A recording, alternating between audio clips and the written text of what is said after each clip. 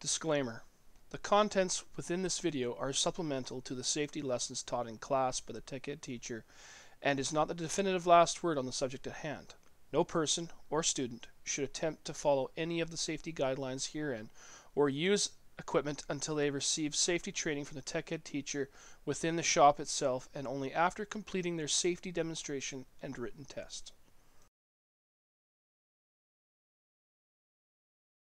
It is very important that if you have an injury in the shop, you report it immediately to your teacher so that we can get you proper first aid and prevent any further problems like infections from happening.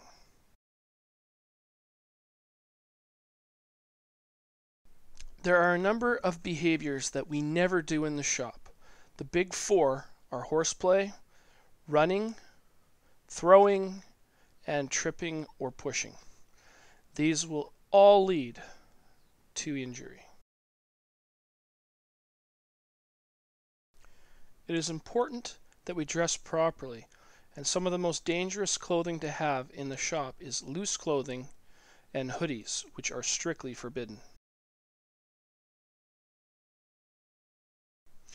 Remember that long hair is very dangerous and should be tied up to prevent it from wrapping around something and tearing it out of your head or worse.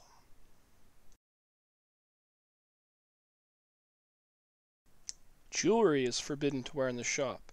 It is important to remove all jewelry or run the risk of having machinery rip it off your body, doing some serious damage in the process.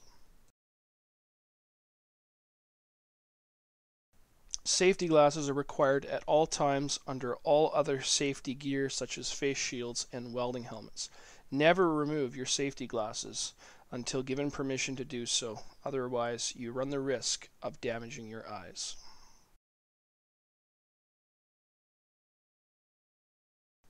Compressed air is very dangerous and can do serious damage to your skin. It can tear it as well as force air bubbles into your bloodstream, which can cause your heart or brain to stop. Remember to never clean clothing or spray on your skin.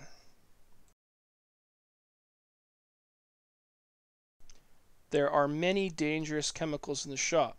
Information on the dangers can be found in the MSDS sheets found in the MSDS binder on top of the yellow flammables cabinet.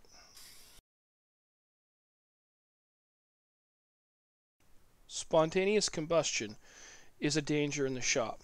It is when two chemicals mix, generating enough heat to create a fire. In order to guard from that, it is important that we put any rags or paper towels with chemicals on them in the metal red fire bin that is labeled empty every night. Before plugging in any power tool, it is important to check the cord for any damage which could cause us to electrify ourselves or others.